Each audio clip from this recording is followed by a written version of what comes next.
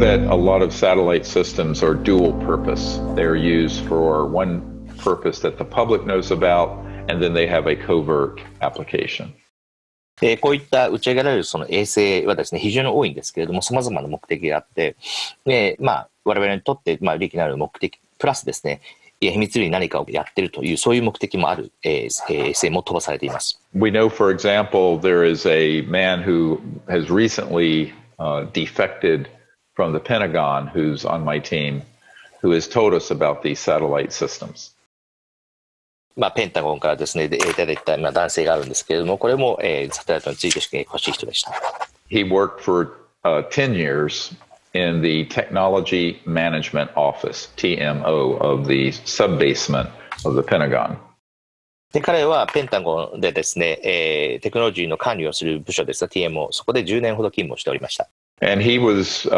read into or briefed on satellite systems that can target any object in space or on the Earth and obliterate it. で、彼はですね、衛星システムでですね、地球上、そしてスペース、宇宙の方でですね、あるサテライトに関してですね、ブリーフィングを受けていました。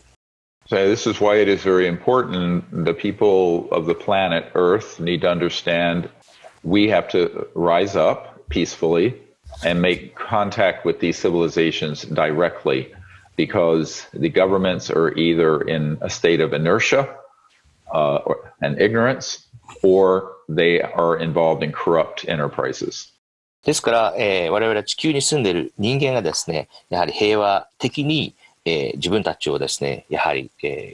放棄してですね、直接コンタクトをするというのが大事なんです。で、政府というのはですね、無知か、あるいはですね、腐敗しているかのどちらかになるからなんですね。A lot of these satellite systems utilize electromagnetic weapons that are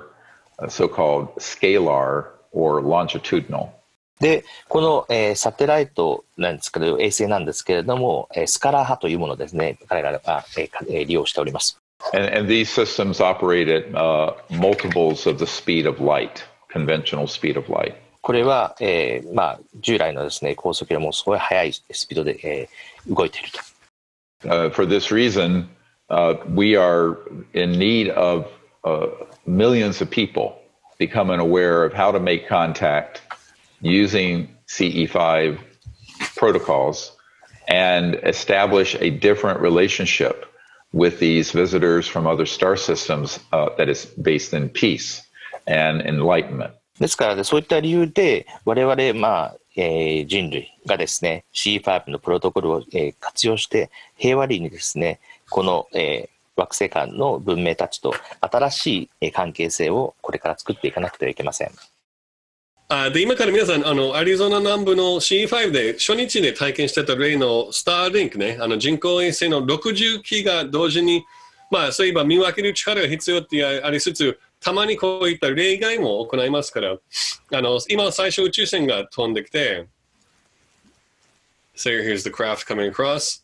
and then I'll jump forward just a second to skip the dead space, and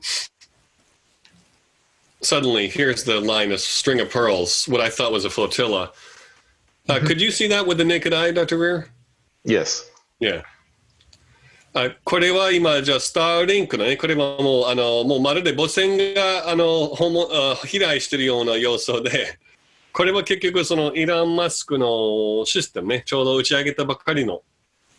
で今からその60台の衛星がバラバラに起動していくけど、打ち上げてからすぐに一直線に軌道に入ってますから、これは非常に珍しい光景だったね。ありがたくその場で確認し、衛星だったってことを確認しましたね。私もすごいがかりしたけど。I knew the week before Elon Musk, SpaceX had released 60 satellites off of one rocket, and they were in a formation. And it's very important for this reason that you go out with a app on your iPad or phone that shows all the satellites that are up in the sky, so you don't get confused by this sort of phenomenon. で、この1週間前にですね、イーロン・マスクのスペース X が、あるロケットからですね、60機の衛星を飛ばしたという情報は得ていたので、ここで重要なのは、実際にそのサテライト、衛星がですね、どう飛ぶかっていうアプリがあるので、それをきちんと使ってですね、これを宇宙船、ET の宇宙船と混乱しないようにですね、準備することが必要です。そしてこれは決して偶然じゃないこと。グリア博士、例えば、例の沖縄の実験も我々が日本でシリウスの契約の犯行を押ししたその夜も決して偶然じゃないし、で、今回のスペース X の打ち上げも、一つの我々に関する警告とかメッセージ性もあるものじゃないかと先生に聞きました。OK。Well, this is exactly why it's very important that everyone listening understand how important the ce5film.com is right now.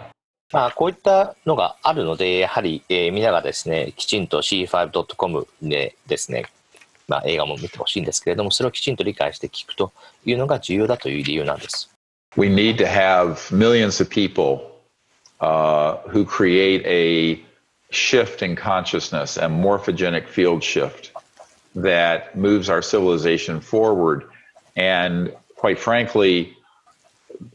when I'm never doing anything without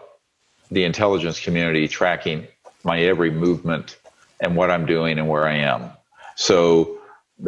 unfortunately for myself, I don't have the freedom of anonymity, which millions of people doing this on their own can have. So I think it's very important that people do this. And at this point in my life, you read between the lines of what I've been doing. There's certainly no way I'm going to go anywhere and do anything without it being monitored. 我々としてはですね、本当に何百万人の人がですね、こういったものを作り上げて、やはり意識の、シフトをしていかなくてはいけないと、それをすることでですね、我々の文明を前進させることができます。残念ながら私はインテリジェンスコミュニティからですね、監視されているということがあるので、あらゆる活動をですね、匿名でやるということはできないんですね。ですから皆さんたちがですね、やはりこれをやると、実行に移すというのが大事なんです。